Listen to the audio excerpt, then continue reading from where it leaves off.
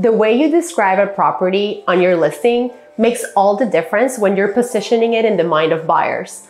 Ultimately, you're not selling a home, you're selling a lifestyle.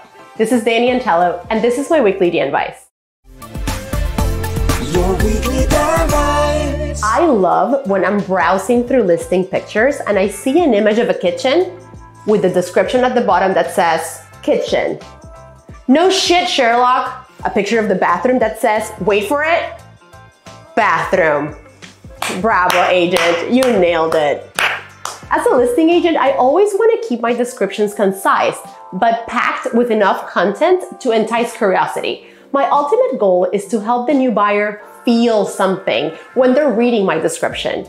If you're a parent, could you imagine your children fighting over breakfast pancakes in your oversized quartz island that fits your entire family at the same time?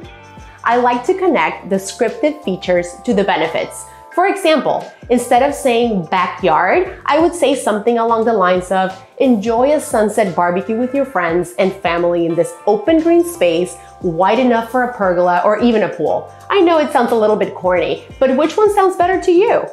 I personally try to avoid generic terms such as spacious or pretty, as these don't really add anything. I also try to avoid remarks such as price to sell, as this is just a red flag of seller desperation.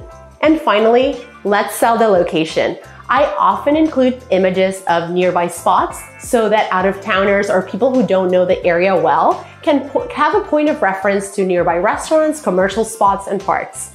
After all, the home is just a container of their life. My favorite painter, Magritte, is a surrealist painter that drew a pipe and said, "This is not a pipe."